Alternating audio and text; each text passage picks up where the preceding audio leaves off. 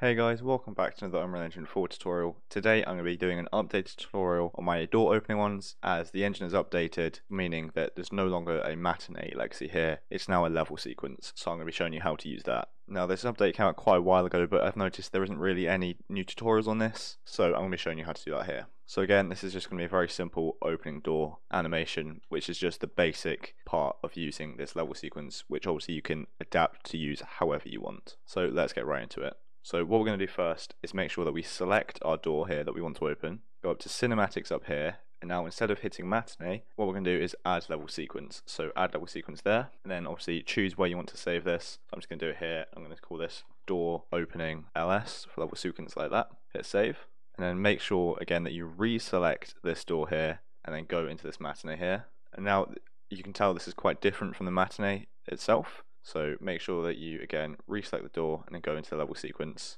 So if you hear me call it Matinee, it's just because I'm used to it, so sorry about that, but obviously I mean level sequence. Then you're going to hit the plus track up here in the top left, then actor to sequence, and you're going to add sm_door, which is obviously my door static mesh. So just select what you want to add and hit the add there. And this can be for a static mesh, a blueprint, anything. It just means the animation for this. And you see I already have this transform here, but if you don't, then what you're going to do is hit the plus track here, go down, and then hit transform there.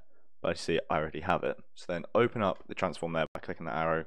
And what we're going to be doing is messing around with the rotation. So obviously you can move it about with location, change its size with scale. But as we're just opening it, we're going to be using the rotation here. Now you want to make sure that you get the right one. So if I just make that like that, so I can see what we're going to be doing is messing about with the yaw. So we want to mess about with the yaw there. So I can see the yaw is 180 at the start. We're going to want to change this to, let's say, 290. So if you put it into open position, see what it is there, like so. So let's put that closed again. So our starting position is closed, so let's keep it like that, and then open this up again, and now we want to set how long we want this to be. So for the timing up here, this is slightly different again. This is now in frames instead of seconds. So as you can see up here, we're running in 30 FPS, which is 30 frames a second, meaning that for every 30 frames, so here it's a second, so this is 1 second, this is 2 seconds, this is 3. So I think what I want this to be is a 3-second long animation, so I'm just going to drag this red line here down to the 90 frames mark there, meaning that we have 90 frames at 30 frames a second, which is 3 seconds long. So then this little timeline slider here, we want to put this at the start of our animation, and then hit this little dot here next to yaw, which is adding a keyframe at the start, meaning that at the start of the animation, the door looks like this. So now if we drag this all the way to the end of our animation, like so at 90 frames, we then put our door into the open position we want it to be, or you can change it down here, and again hit add keyframe there. You can see that that should now open it. So if we just drag this slider along, we should see that is now working and it's opening perfectly. So now one last step before we do this is right click on here, go to properties, and then when finished, keep state, which means that once it's opened, or once it's finished this animation, sorry, it will stay in the position it finished at, otherwise it will just go back to the closed position, which obviously we don't want. So now if we hit the save button here, we should be done with this and we can now close it. So now to fire it off, it's very simple as what it was before. So what we're going to do is get a box collision up here, so box trigger there, drag that in, and just resize it to however big you want it to be.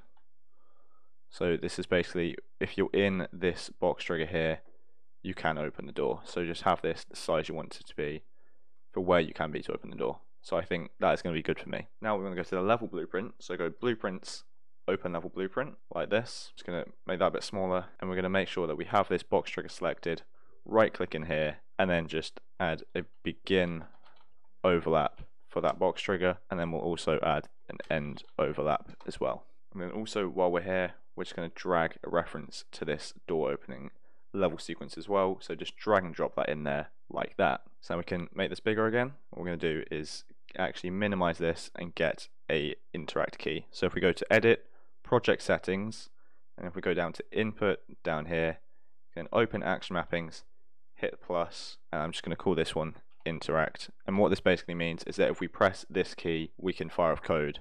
So if we get E, or whichever one you want it to be, like that, and you can add as many as you want as well, which just means that if we call the interact action mapping, it's going to be on the E key. So this is good if you want to add multiple ones, or if you want to be able to change it in settings, or anything like that. So we can close that and go back into our level blueprint again, right click, and if we just search for interact, whatever you just called it, we can get that there. So if we just come straight off of the pressed and then get a gate like so, that should go into enter. The begin overlap should go into open, and the end overlap should go into close like that. So if you are in the box trigger and you press E, it will fire off this code here.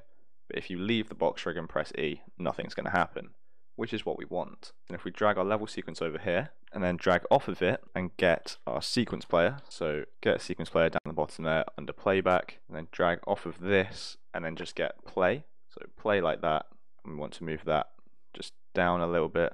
And off of exit, what we're going to do is come out and get a flip-flop, like so. And then off of A, we're just going to simply play it, like that. And then we'll come off of the sequence player again, and then we'll get a reverse. And this is to simply close it. So play reverse, that goes into B, like that. So it's very small changes to Matinee, but obviously if you don't know what you're doing, it can be quite confusing. So it should look something like this. So again, very similar, but it's changed ever so slightly. So if we hit compile, minimize and hit play to test this, we should see that this should work. So we can walk up to it, hit E. When we're in that collision, it opens the door. And if we hit it again, when we're in there, it closes it like that. And it stays in the closed and open position that we chose. So if we're over here and we hit E, nothing happens. If we are in it, it then will open the door. And we can then also close it again if we're in it as well.